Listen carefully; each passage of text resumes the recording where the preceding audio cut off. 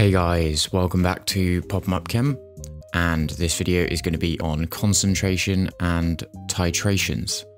We can kind of see this as a continuation, if you like, of reacting masses, but using in solution instead.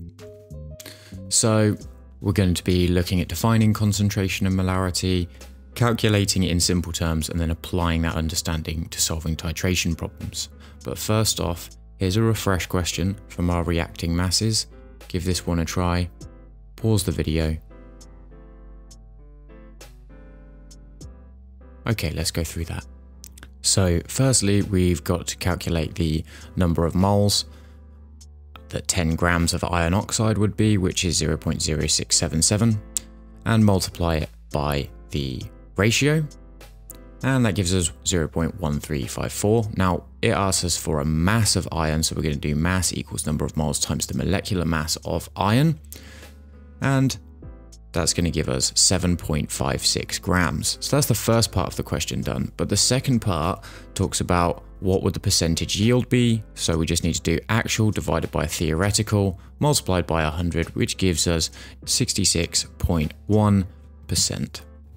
So on to today's topic, and what is a solution? Well, when we talk about a solution, we're usually talking about something dissolved in water. That may not always be the case, but let's take an example here of we have some water. We would call that our solvent. So this is the part that everything else is dissolved in. It's usually the larger amount or the bulk of the solution. So that by itself is not a solution, however, so we need to dissolve something in it. So let's say we put something like sugar into the solution and we stir it until it dissolves. That is what we call the solute. Now, this is the part that is being dissolved in the larger bulk and usually makes up the smaller proportion. A solute and a solvent together make a solution. So we have two types mainly. We have unsaturated and we have saturated solutions. So a saturated solution is one where the maximum dissolved solute is dissolved in the solvent. An unsaturated solution is a solution in which the amount of solute that is present in the solution is less than the maximum at a given temperature and pressure. There is another type of solution called a supersaturated solution, which isn't that common, but we can make it in one of two ways. If we were to take our sugar solution and heat it and keep adding sugar at a higher temperature and then let that solution cool down, we end up with what's called a supersaturated solution. That's a solution that contains more than should be able to dissolve at a given temperature.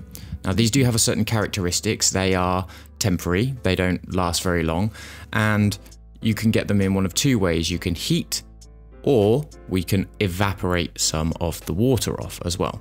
So these may be linked or done together, but these are the ways we can get a supersaturated solution. One place you might have used one of these is things like heat packs. If you've played sport and you've got an injury, you click it and it usually contains a solution of sodium acetate that is supersaturated, and that then has an exothermic reaction when the crystals are formed and it drops out of solution, and then you can heat it back up and it will drop back into solution if it's a reusable one.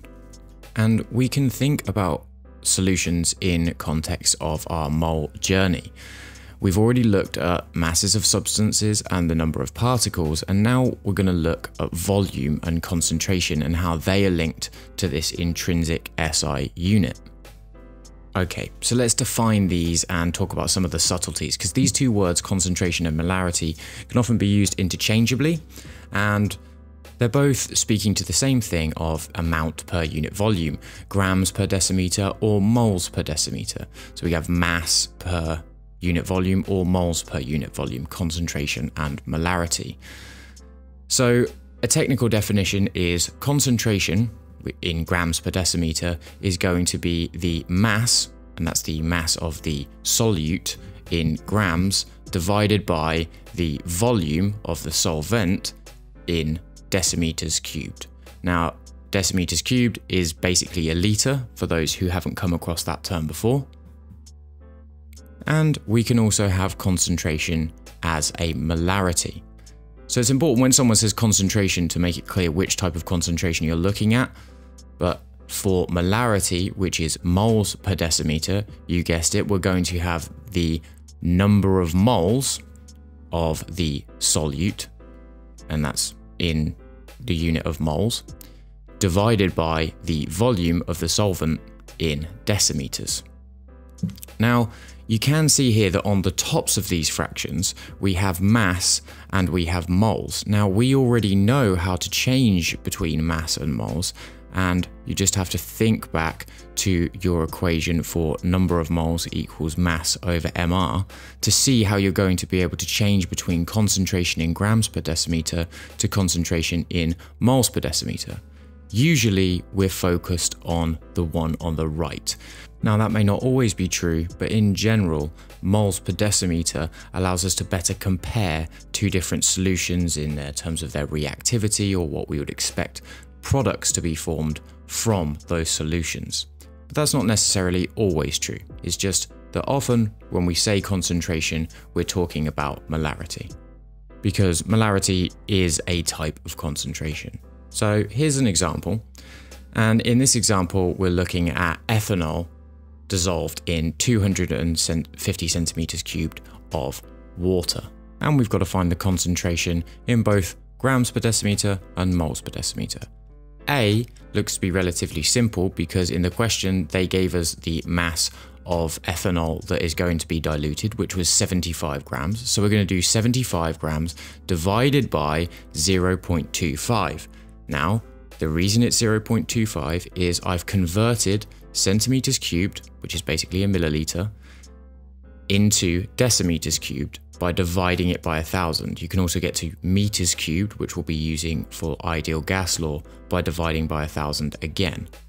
So this is because there are 1,000 centimeters cubed in 1 decimeter cubed, for those who didn't know. That gives us 300 grams per decimeter. Now, there's kind of two ways we can go about finding the molarity, but we know we're going to need moles equals mass over mR. So I'm going to use the mass of 75 first, just to illustrate it here. So that gives us a number of moles of 1.628 moles. And then I just plug that into my molarity calculation. So my molarity is going to be number of moles divided by the volume, and I'm just going to use 0.25 once again, which is going to give me an overall molarity of 6.51 moles per decimeter. I could have also used the fact that we've worked out the grams per decimeter already, so I could have just done 300 divided by 46.08, which gives me the same answer, which is obviously great because they're meant to be coherent with each other, which is fantastic. So either way, you can use either method, whatever works for you. Just bear in mind, you won't always have worked out the grams per decimeter previously, so it's probably good to be independently calculating the molarity, just so you're used to it. Okay, let's try another one, looking at a solution of NaCl. This time, finding again grams per decimeter and moles per decimeter. So first, finding the grams per decimeter, grams is given to us in the question, and so is centimeters cubed. Remember, I'm going to divide centimeters cubed by 1,000 because I always do my concentration calculations in decimeters cubed. Definitely going to want to be familiar with the conversion between centimeters, decimeters, and meters cubed. Remember to go from centimeters to decimeters to meters, you times by 1,000, and to go from meters to decimeters to centimeters cubed, you divide by 1,000. That gives us a grams per decimeter concentration of 123.68 grams per decimeter. And so remember, when we're calculating molarity, we can do it one of two ways. We can take the number of moles and divide it by the volume straight away. So that would be 41 divided by 58.44, which is going to give us 0.701, and then we divide that by the volume used in the question, which gives us 2.12 moles per decimeter. We could also use the value we got from part A and quite simply just divide that value by the molecular mass of NaCl, which is going to give us, as always, the same value. What's that? You'd like to do some questions? Yeah, I thought so. Yeah, I've got some for you, that's lucky. So, first question, finding the concentration in grams per decimeter. Pause the video and have a go.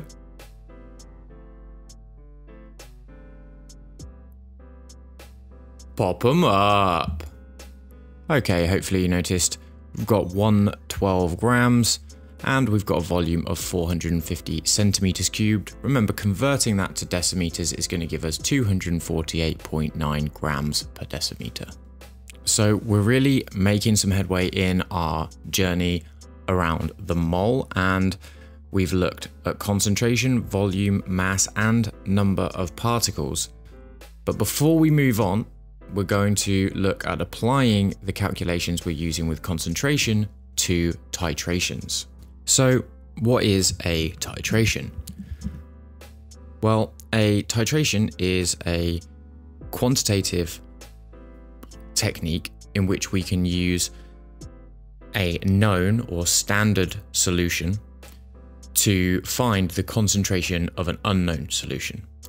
So usually we have a burette that either has a known or unknown concentration of something inside it, and we have a conical flask with a known volume of solution and some indicator. And what we do is we slowly, as we call dropwise, add from the burette into the conical flask. For example, if we do not know the concentration in the burette, there will be a point at which these become equal. That will be our titer, and that will be a volume. And what we can use is, once we have that volume, we can calculate the concentration of, in this case, the solution in the burette. So if we take an example of acids and bases, let's say we have HCl in the burette and NaOH in the conical flask.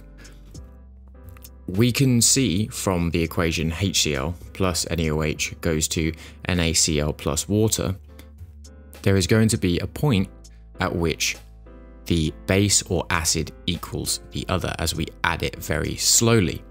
And that point is our equivalence point, our end point. So this is a little bit like reacting masses with solutions.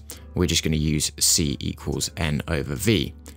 For example, if we know the number of moles of the base, we also, just using our reacting masses, know the number of moles of our acid.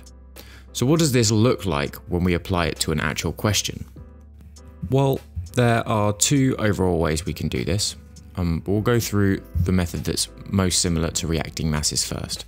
So let's say we have an overall equation and we have an unknown solution of HCl. We don't know the concentration of HCl, and we titrate it with a known concentration of NaOH, and our final titration is 25 centimeters cubed, and our unknown solution of HCl was 17.5.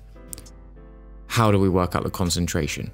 Well, we're going to work out our number of moles using C times V, and that's going to give us 0.025 moles. And now, just like we did with reacting masses, we can see the stoichiometric coefficients are 1 and 1. So effectively we multiply that by that ratio, and so that gives us the number of moles of HCl. Now we rearrange our equation to find concentration, and it's number of moles divided by volume. Remember, volume in decimeters here. So we're going to get 0.025 divided by 0.0175, which is going to be equals to 1.428 moles per decimeter. So that kind of holds true to always converting to moles and using the calculations we've used before. We can also use this relationship, C1 V1 over N1 equals C2 V2 over N2, where N1 and N2 are the stoichiometric coefficients of each respectively. So let's just plug in the values and see what this calculation would look like then. If we call HCl C1, then we're going to get N as 1 underneath and the same on the NaOH. Now when we rearrange this, lo and behold, what do we get? We get 1.428 moles per decimeter. So you can use either of these methods. You could argue that the second method is quicker, but the first method is going to give you more practice in converting things to moles and getting the relationships of the reactions It really is down to you on which you prefer. Let's just go through another example. So in this example, I'm going to highlight the key information. So I've got my volume of sulfuric acid in orange, which is going to be my unknown concentration. And I've got my volume and concentration of sodium hydroxide in green. So I'll work through this example in both ways, using C1V1N1, and also using concentration, volume, and number of moles. Unknown concentration of H2SO4, our volume is 0.025 decimeters cubed, remember your conversion. Number of moles, we don't know yet. We've got a concentration of sodium hydroxide of 1 mole per decimeter. We've got a volume of 0.0113. And so to work out our number of moles, remember, number of moles equals concentration times volume. Nice and easy when we've got a concentration of 1. And the equation is 2 to 1, so remembering to multiply by our mole ratio, which gives us 0.00565 moles. Now, remember, number of moles divided by volume is going to give us our concentration, so that's 0.00565 divided by 0.025, which gives us a concentration of 0.226 moles per decimeter. If you see me use this big M, where I don't have a lot of space, that big M is pretty universally accepted for the term molarity, and that big capital M stands for moles per decimeter. Now we can kind of check our answer using the C1V1/N1 equation. If we sort it out for H2SO4 on the left and NaOH on the right, then once we've got our equation set up, all I'm going to do is I'm going to multiply it through by 1, which is nice and easy, and then I'm going to divide through by 0.025. That's going to give me a concentration of 0.226 moles per decimeter, which is the same as we got using the other technique. Again, that's a good thing. Okay, one more example before I get you to do a question. So again, we've got a titration, and we're just going to highlight in the important information in the question and set up our calculation. So we're looking for the concentration of HCl, so HCl is our unknown, and we've got the concentration of NaOH and the volume of HCl and NaOH. So NaOH has a concentration of 0.5, it has a volume of 0.025, and so number of moles is concentration times volume, so we get 0.0125 for our number of moles of NaOH. Multiply that by 1/1 because of the stoichiometric ratio, and we have the same number of moles for HCl, and we know concentration equals number of moles divided by volume, which gives us a final concentration of our HCl of 0.25 moles per decimeter. Remember, we can double check or just use the other calculation to do this as well, which is our C1V1N1. Plugging in all the values, we're looking for C1 if we assume that's HCl, and we get 0.05 over 1, 0.05 times 0.025 over 1. So all we're going to do is multiply through by 1 and divide through by 0.05, and lo and behold, when we do that, we get C1 is equal to 0.25 moles per decimeter. Once again, the same. Okay, enough examples, it's time for a question. Here you go. Pause the video and have a go at this titration calculation then.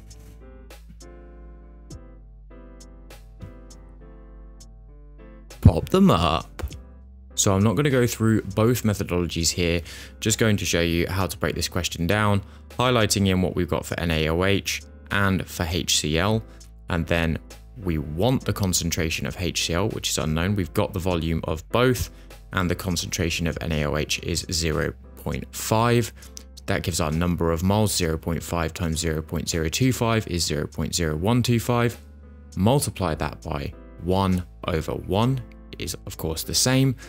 So our concentration is going to be 0.0125 divided by 0.035, which gives us a final concentration of HCl of 0.357 moles per decimeter. Okay, you're loving it. Have a go at this one here. Pause the video, give yourself some time. Pop 'em up! As usual, taking all the information from the question, so we're looking for the concentration of sulfuric acid here, which is unknown. We've got the volume of both, and we've got the concentration of NaOH. So we've got a volume of H2SO4 of 0.01 decimeters, a concentration of NaOH of 1, and a volume of 0.0087. And because the concentration is 1, we get overall number of moles of 0.0087. Make sure you take into account the stoichiometric ratio, which in this case is 1/2. So we're going to get half of 0.0087, which is 0.00435. Concentration equals number of moles divided by volume, which gives us 0.435 moles per decimeter. So there will be some videos coming on 2 practicals here, one making a standard solution to use in titration, and one the titration in practice. They will go with the questions that are in your practical workbook when I release them, and until then there is the questions in the worksheet workbook to be doing in the meantime. Thanks again for joining me, guys. Don't forget to like, subscribe, and share these videos with whoever you think would benefit from them. And as always, practice makes slightly better.